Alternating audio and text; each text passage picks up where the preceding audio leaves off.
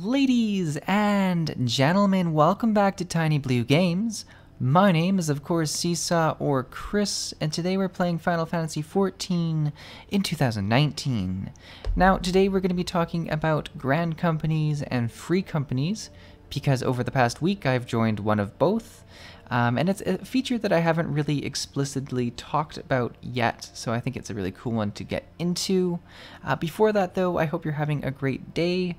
I really like making this video because I know it's going to come out Saturday morning, and there's really no happier time than then to watch a video on YouTube, so I hope you're having a great Saturday morning and getting really amped up for the rest of your weekend. But with that aside, let's get into it, because I'm really excited to talk about this. I thought it was a really cool way that they went about presenting the grand companies. You kind of go and hear a speech from each of them, and then you choose out of the three which one you want to be. And I'm not sure if this is like a permanent decision or if I can change between the grand companies later on. But the main reason I chose the Storm officer, the Maelstrom, Maelstrom. I'm so bad at pronouncing things that I'm super sorry. But it's for the city, which I find to be just absolutely glorious. And I don't know if the other two are there or not, but this is where the speech for this one happened, and it's where I was doing my fishing. And I'm always just such a sucker for kind of a by the ocean kind of city, so I was really liking it. The city I'm talking about, and once again, I'm sorry about pronunciation, is Limsa Lominsa, I think is how you would say it, and I'm sorry. Oh, and I wanted to share this. So this is when I first got here. Listen to this ambience when you walk into a crowd. This is like such good atmosphere. I can't believe how cool it was. Like, I was just playing and I had to stop and be like, hey, I want to take a video of this, because it is so cool. Just the bustling and like the feeling that you're in a really busy area. And I mean, on top of that, look at how many freaking players there are here. It's crazy. But I just loved it. I loved walking in to that crowded area, feeling the congestion, and then walking back out into the quiet side streets. So this was definitely a big reason as to why I chose to go here. I just thought it was a really cool place to have as a headquarters. So yeah, here we are. This is the quartermaster area, and you can see our little fancy boat logo up there, which is pretty cool. I like their little uniforms.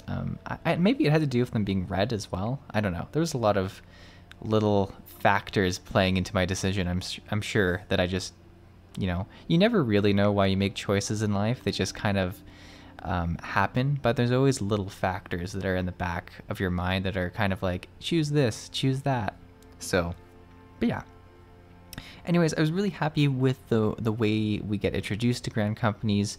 I think it's a really cool system in general, and it's something that I'm kind of familiar with.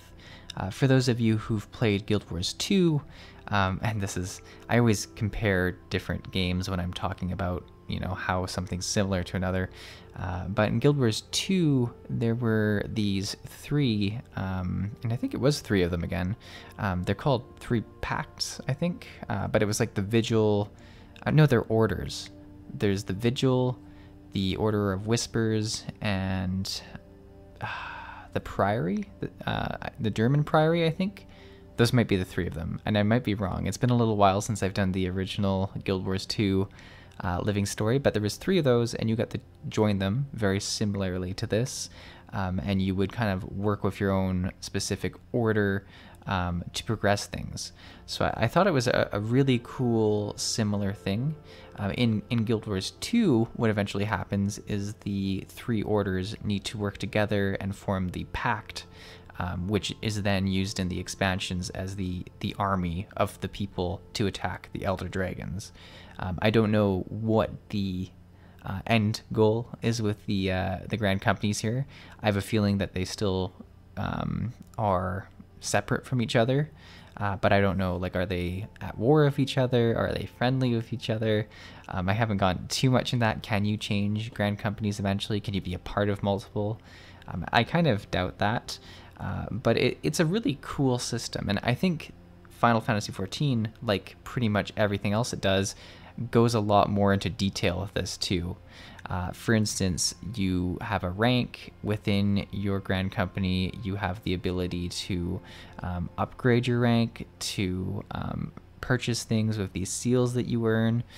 There's actual like daily quests for crafting, for just providing different materials to earn these seals. There's like fates, and like there's a whole bunch of stuff to actually do to become more involved with your specific Grand Company. And I think that just adds a ton of more new content to the game, which this game already has so much content. But then with those seals, you can go and purchase different cosmetic items, as well as materials as well. But as you go down here, and what's even cooler is a lot of it's actual gear that you see the NPCs wearing. So you get to really look like you fit in, like you're a part of the club, right? Which is super, super cool. Another thing I like is that it actually uses the rank system to limit what you're able to purchase. So you can't just save up and purchase like the top tier thing if you're not one of the top ranks. You actually have to be like, I didn't look at the rank names, but let's say like a captain or something like that, to wear a captain's cloak or something like that. So it's a really cool system that would allow people in game to then demonstrate how much work they've done with this Grand Company, how involved they are with the Grand Company, and how cool it is, right? So I think that's such a cool thing. I think it's also like a really cool community thing, because everyone here that's sort of chilling out here is probably in this Grand Company, so you have the ability to ask them for specific help with different questions, and to just interact with them. Another really cool thing that I'll talk about in a second a little bit more is that in your free company, which is your guild in this game, it does list, you know, who's in what Grand Company, which is a pretty cool thing. Like, it's just a different unique part of your character's journey, right? And that's so much what MMOs are about. It's about shaping that unique journey and making it different for each player, for each time you go through it, for each different adventure. It feels like a different story, right? So really, really cool. The other part of this that was quite exciting and will be talked about a bit more in a future video, which is super, super exciting, is you do get your first mount through your Grand Company. That's initially what I was trying to save up seals for. And I actually, I did a lot of work trying to get these seals, and then I went and did the very next main scenario quest gives you like 300 of them, which is more than enough to get the mount. So if you're doing this for your first time, just do the next main scenario quest and you'll be all set for that mount. Which it's always the rule, you know, when in doubt, just do the main scenario quest and you'll be good to go. But yeah, the second part of this video, we're going to very quickly talk about free companies. These are guilds in Final Fantasy XIV, which is super cool.